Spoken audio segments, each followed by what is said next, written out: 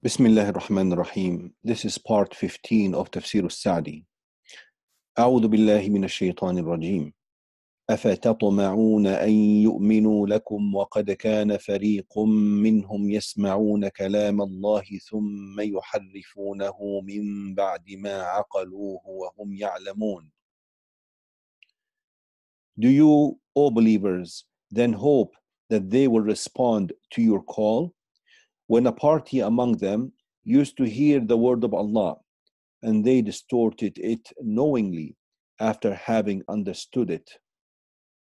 وَإِذَا لَقُوا الَّذِينَ آمَنُوا قَالُوا آمَنَّا وَإِذَا خَلَا بَعْضُهُمْ إِلَى بَعْضٍ قَالُوا أَتُحَدِّثُونَهُمْ بِمَا فَتَحَ اللَّهُ عَلَيْكُمْ ليحاجوكم به عند ربكم أفلا تعقلون. When they meet the believers, they say, "We too believe."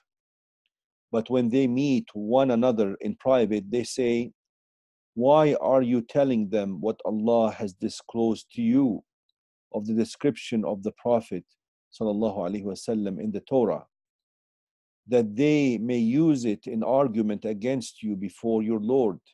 Have you no sense?" أَوَلَا يَعْلَمُونَ أَنَّ اللَّهَ يَعْلَمُ مَا يُسِرُّونَ وَمَا يُعْلِنُونَ. Do they not realize that Allah knows what they conceal and what they disclose?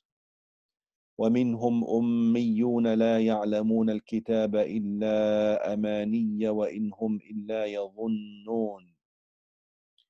And there are among them unlettered people who have no knowledge of the book except wishful thinking, and they have nothing but mere speculation. These verses put an end to the believers' hopes that the people of the book would believe. In other words, do not raise your hopes about them becoming believers, because the way they are does not give rise to any such hope. They used to distort the words of Allah after having learned and understood them. They interpreted them in a way different than what Allah intended, in order to give people the impression that it came from Allah, when it did not come from Allah. If this is how they are with regard to their own book, which they regard as a source of great pride and honor, and as the basis of their religion, yet they took it as a means to turn people away from the path of Allah, then how can it be hoped that they would believe and respond to your call? This is highly unlikely. Then Allah describes the condition of the hypocrites among the people of the book. وَإِذَا لَقُوا الَّذِينَ آمَنُوا قَالُوا آمَنَّا. When they meet the believers, they say, "We too believe." They pretend to be believers, and they paid lip service to a faith that was not in their hearts. وَإِذَا خَلَا بَعْضُهُمْ إِلَى بَعْضٍ. But when they meet one another in private, and no one else is present, other than their co-religionists, they say to one another, "Why are you telling them what Allah has disclosed to you of the description of the Prophet ﷺ in the Torah? That is, why do you pretend to believe and tell them that you are like them, when that will be proof for them against you? Because they will say, they affirm that what we are following is truth, and what they are following is falsehood. Thus they, the believers,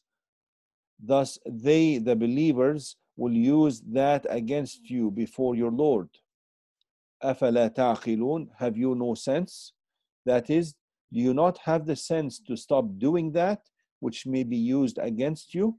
This is what they say to one another. أَوَلَا يَعْلَمُونَ أَنَّ اللَّهَ يَعْلَمُ مَا يُسِرُّونَ وَمَا يُعْلِنُونَ. Do they not realize that Allah knows what they conceal and what they disclose? So even though they concealed what they believed and kept it to themselves, and thought that by by being discreet they would be able to avoid giving the believers any argument to use against them. They were wrong and very ignorant, for Allah knew what they concealed and what they disclosed, so He exposed their true nature to His slaves. وَمِنْهُمْ, and there are among them, that is among the people of the book, ummiyun, unlettered people, that is common folk, who are not knowledgeable, لا يعلمون الكتاب إلا أماني, who have no knowledge of the book except wishful thinking. That is, they have no share of the book of Allah except recitation that they hear. They know nothing about what the early generations had of true knowledge of it. All these people have is some speculative ideas, and they blindly follow the scholars among them. In these verses, Allah mentions their scholars. In these verses, Allah mentions their scholars, common folk, hypocrites, and those among them who were not hypocrites. The scholars among them were adhering to their false and misguided religion, and the common folk were blindly following them with no insight. So there is no hope that either of the two groups would believe in your message. فويل للذين يكتبون الكتاب بأيديهم ثم يقولون هذا من عند الله ليشتروا به ثمنا قليلا فويل لهم مما كتبت أيديهم وويل لهم مما يكسبون. Then woe to those who write the scripture with their own hands and then say, this is from Allah, in order to trade it for a small price. Woe to them for what their hands have written, and woe to them for what they have earned thereby. Here Allah is warning that those who distort the scriptures and say of the distortion and what they write, this is from Allah. In fact, this is propagating falsehood and concealing truth. But they did that knowingly. لِيَشْتَرُوا بِهِ ثَمَنًا قَلِيلًا, in order to trade for it a small price. All of this world, from beginning to end, is a small price. They made their falsehood a means of snatching what is in people's hands. Thus, they wronged the people on two accounts. They confused them with regards to their religion, and they took their wealth unlawfully by the worst of means, which is worse than those who take people's wealth by force or by stealing, and so on. Hence Allah warned them about these two things and said, woe to them for what their hands have written of distortion and falsehood, and woe to them for what they have earned thereby of wealth. What is meant by woe is severe punishment and loss. This is a stern warning indeed. Shaykh al-Islam Ibn Taymiyyah said when discussing this passage, do you, O believers, then hope for what they have earned thereby? Do you, O believers, hope till for what they have earned hereby? He says, Allah condemned those who distorted words, and this includes those who explain or teach the Quran and Sunnah on the basis of innovation, bid'ah. He also condemned those who have knowledge of the book.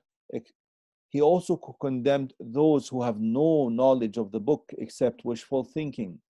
This applies to those who do not ponder the meanings of the Quran and know nothing of it except mere recitation of its letters.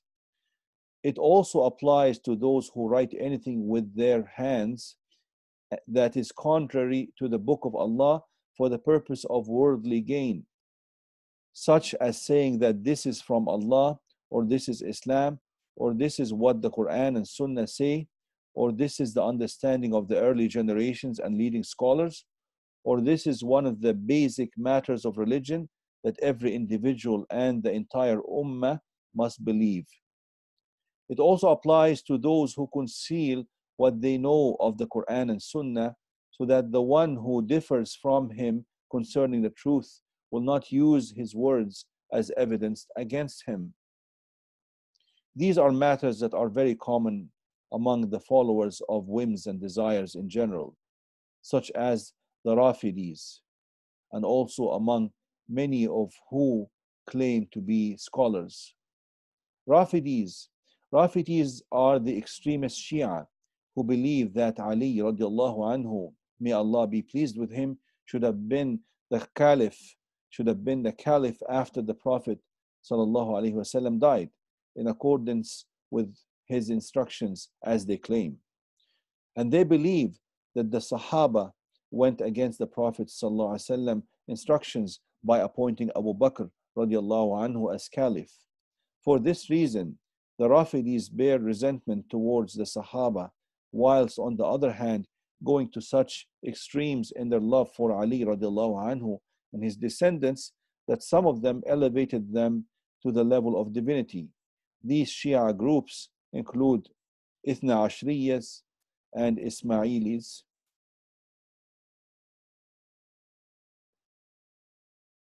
These Shia groups include the Isna Ashriyas and Ismailis.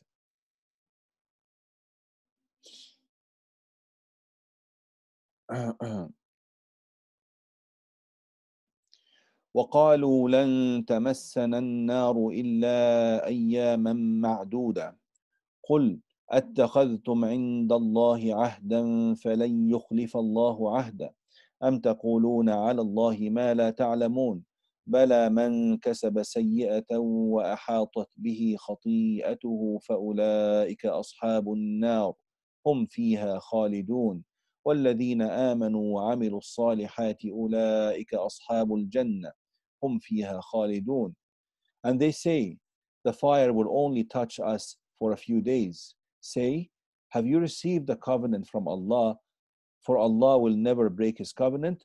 Or are you saying about Allah things of which you have no real knowledge? Nay, those who do evil and are encompassed by their sin will be the inhabitants of the fire. They will abide therein forever. But those who believe and do righteous deeds will be the inhabitants of paradise. They will abide therein forever.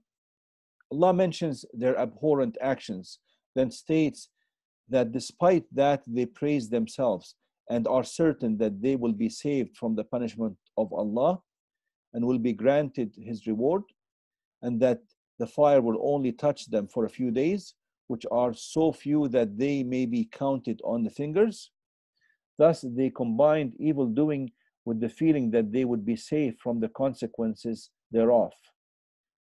Because this was no more than a mere claim, Allah refuted them by saying, say to them, O Messenger, أَتَّخَذْتُمْ عِنْدَ اللَّهِ عَهْدًا? Have you received a covenant from Allah, whereby you have pledged to believe in Him and in His Messenger and to obey Him? This is the covenant that would lead to salvation, a covenant that cannot be changed or altered. Or are you saying about Allah things of which you have no real knowledge? أَمْ تَقُولُونَ عَلَى اللَّهِ مَا لَا تَعْلَمُونَ? Here Allah subhanahu wa ta'ala tells them that the truth of their claim is connected to one of these two matters, and there is no third option. Either they have a covenant from Allah, in which case their claim is true, or they are saying something unfounded about Allah, in which case their claim is false. This exposes them to greater disgrace and a more severe punishment. It is known from their situation that they have no covenant from Allah, because they rejected many of the prophets to the extent that they killed a number of them. Because of their refusal to obey Allah and their breaking of covenants, there is only one possibility, which is that they are fabricators and liars who say about Allah what they do not know. And speaking of Allah without knowledge is one of the gravest and most abhorrent of forbidden actions. Then Allah outlines a general ruling that is applicable to all, including the children of Israel and others, including the children of Israel and others. This is the ruling, and there is no other. There is no room for their wishful thinking and their claims. as to who will be doomed and who will be saved. Allah says, nay. Allah says, nay, the matter is not as you say, for your claim is unfounded. Rather, those who do evil, this may include shirk, association of others with Allah, and lesser sins. But what is meant here is shirk, based on the fact that Allah then says, are encompassed by their sin. What is meant is that it encompasses the one who does it, leaving no way out. This is only applicable in the case of shirk, because the one who believes cannot be encompassed by his sin. فَأُولَٰئِكَ أَصْحَابُ النَّارِ هُمْ فِيهَا خَالِدُونَ will be the inhabitants of the fire. They will abide therein forever. The Kharijites quote this verse as evidence that anyone who commits sin becomes a disbeliever. Kharijites. The Kharijites are an extremist group who were former members of Ali's army who rebelled against Ali after he accepted arbitration. They held extreme views that led them to regard the majority of Muslims as disbelievers. The Kharijites quote this verse as evidence that anyone who commits sin becomes a disbeliever. But this is proof against them, as you may see, because it clearly refers to shirk.